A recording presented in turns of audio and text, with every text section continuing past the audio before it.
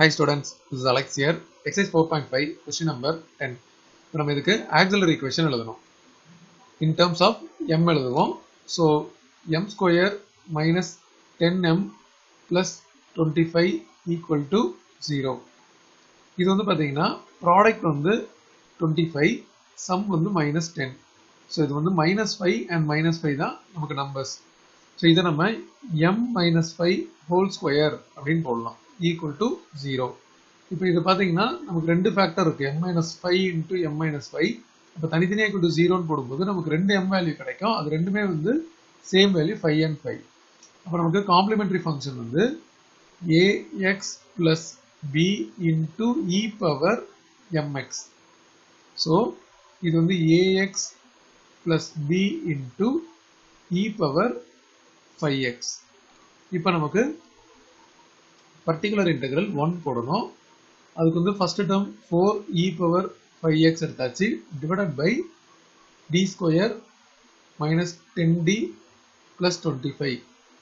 இப்போ இது பார்த்தீங்கன்னா நம்ம 4 e power 5x as it is எழுதிட்டு எங்கெல்லாம் d இருக்கோ அது 5 சப்ஸ்டிட்யூட் பண்ணணும். ஸோ இது வந்து 25 minus 5 போட்ட பிறகு இந்த இடத்துல இது வந்து minus 50 plus 25 அப்படின்னு வரும். டோட்டலாக டினாமினேட்டர் வந்து 0 வருது. So 4 e power 5x by 0. So அப்போ நம்ம இதோட ஸ்டாப் பண்ணிட்டு திருப்பி இந்த ஃபர்ஸ்ட் ஸ்டெப்ல இருந்து கண்டினியூ பண்ணணும். ஒரு எக்ஸ் போட்டுட்டு 4 e power 5x எழுதிட்டு டினாமினேட்டரை டிஃபரன்ஷியேட் பண்ணணும். இப்போ இதோட டிஃபரன்ஷியேஷன் பார்த்தீங்கன்னா 2d minus 10. So 2d minus 10. இப்போ நம்ம d யோட வேல்யூ 5ன்னு போடும்போது numerator as it is copy பண்ணணும். இப்போ டினாமினேட்டர் பார்த்தீங்கன்னா 10 minus 10 மறுபடியும் 0 வருது. ஸோ அகைன் இதை வந்து as it is நியூமரேட்டர் எழுதிட்டு டினாமினேட்டர் 0 அப்படின்னு போட்டுட்டு இப்போ அதோட ஸ்டாப் பண்ணிட்டு திருப்பி இந்த ஸ்டெப்ல இருந்து கண்டினியூ பண்ணணும். ஆல்ரெடி ஒரு எக்ஸ் இருக்கு, அதோட நம்ம இன்னொரு எக்ஸ் போட்டால் எக்ஸ் ஸ்கொயர் அப்படின்னு ஆகிடும். 4 e power 5x by இப்போ இதோட டிஃபரன்ஷியேஷன் பண்ணணும். ஸோ 2d யோட டிஃபரன்ஷியேஷன் 2. ஸோ இதான் ஆன்சர். இப்போ அடுத்தது பர்டிகுலர் இன்டெக்ரல் 2 போடணும். அது வெறும் 5 மட்டும் தான் இங்கே இருக்கு. ஸோ 5 by நம்ம இங்கே எழுதலாம் pi 2. ஸோ 5 by நமக்கு வந்து d square minus 10d plus 25 அப்படின்னு இருக்கு இல்லையா. நம்ம இந்த இடத்துல e பவர் 0x அப்படின்னு போட்டுக்க போகிறோம். ஏன்னா இது வந்து 1. இப்போ எங்கெல்லாம் d இருக்கோ அங்கே 0 போடணும்.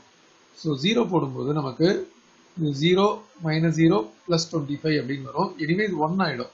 அப்போ பேலன்ஸ் வந்து 5 by 25 அப்படின்னு இருக்கு, which is 1 by 5 equal to 1 by 5.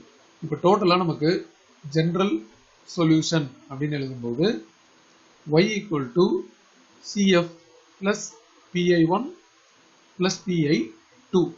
So cf வந்து ax plus b e power 5x, pi1 வந்து x ஸ்கொயர், இதை கேன்சல் பண்ணலாம். ஸோ இது 2 டைம்ஸ். அப்போ என்ன ஆகுனா 2x square into e power 5x அப்படின்னு வரும், plus 1 by 5.